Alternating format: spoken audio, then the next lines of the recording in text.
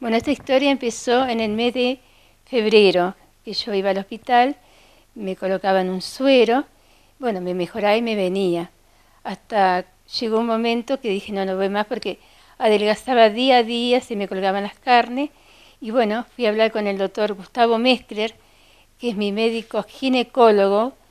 Entonces fui y le dije lo que me estaba pasando y él me dijo que estaba, sí, que había que operar porque me habían mandado una resonancia y ahí salió primero la tomografía y para verificar bien lo de la resonancia me hicieron una tomografía y ahí saltó todo lo que realmente tenía.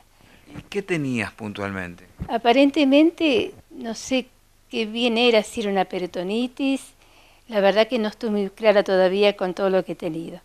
Pero bueno, por medio de él llegué al hospital y por medio del doctor Ariel Albert, que me ubicó en cirugía.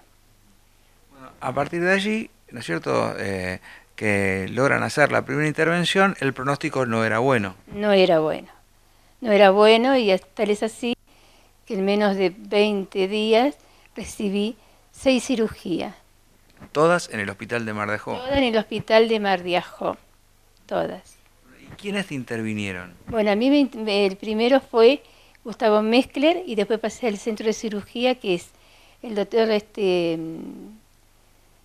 ¿cómo se llama? Rossi, que viene de Mar del Plata, que es un cirujano de intestino. Él viene una vez por semana. Y otra doctora que se llama Elizabeth, no me acuerdo el apellido, una cirujana muy joven, pero muy bien también. Ella viene los fines de semana. Y después está el doctor Loto, ¿no? Echeloto, el doctor Albert, y hay un doctor, el doctor Alvarado también, que fue que me intervinieron, y también hay un doctor Morocho que no le sé el nombre, pido mil disculpas, pero lo tengo muy presente porque ha sido, pero muy, muy contenedor de parte de él hacia mi persona. Todos estos profesionales fueron parte de tu proceso, ¿no? Sí, sí, Eh, están todavía con mi proceso. pero llegó una operación puntual que fue la número 5, donde allí claramente todo parecía marcar el final. Así es, tal cual, tal cual. En la quinta operación, bueno, yo tenía que salir con una bolsa de colostomía, que depende del tiempo la tenía que llevar. Gracias a ellos, la bolsa de colostomía no la tengo porque me han unido intestino, no sé de qué forma. No estoy muy empapada en lo que es mi cirugía, sí mi familia, pero ya bueno, cuando me mejoraré ya me pondré al tanto de todo esto.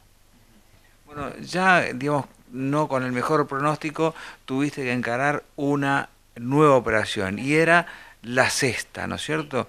Bueno, y eso ya a partir de ahí empezó a marcar tu mejora. Bueno, ¿cómo fue esto de, no? Entiendo que en este proceso también profesional, personal del hospital, pero también la familia cumple un rol importante, ¿no? Sí, mi familia, tuve una contención familiar y a pesar de que hace poco que vivimos acá en Mar de Ajó, una contención de amigos o gente conocida que a mi marido le acompañaron en todo momento en terapia.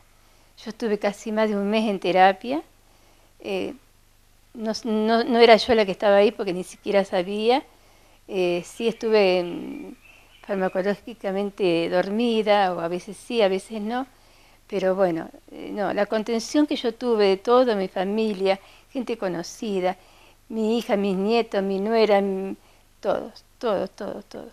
Y gracias a ellos es que yo estoy acá hoy.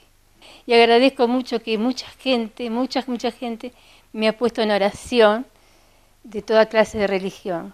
De toda clase de religión he estado en oración. Y eso para mí tiene un valor, mucho valor. No tengo palabra de agradecimiento para toda esa gente que me ha acompañado, que me está acompañando.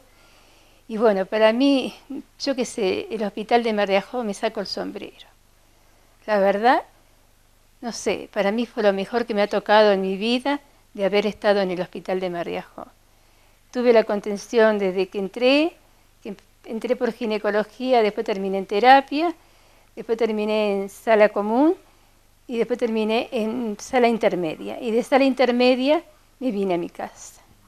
Pero bueno, médicos de terapia me iban a ver, enfermeros de terapia, enfermeras, todo.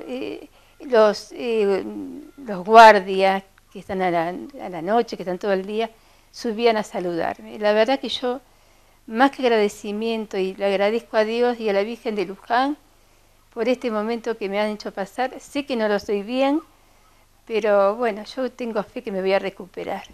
Y si no, Dios dirá.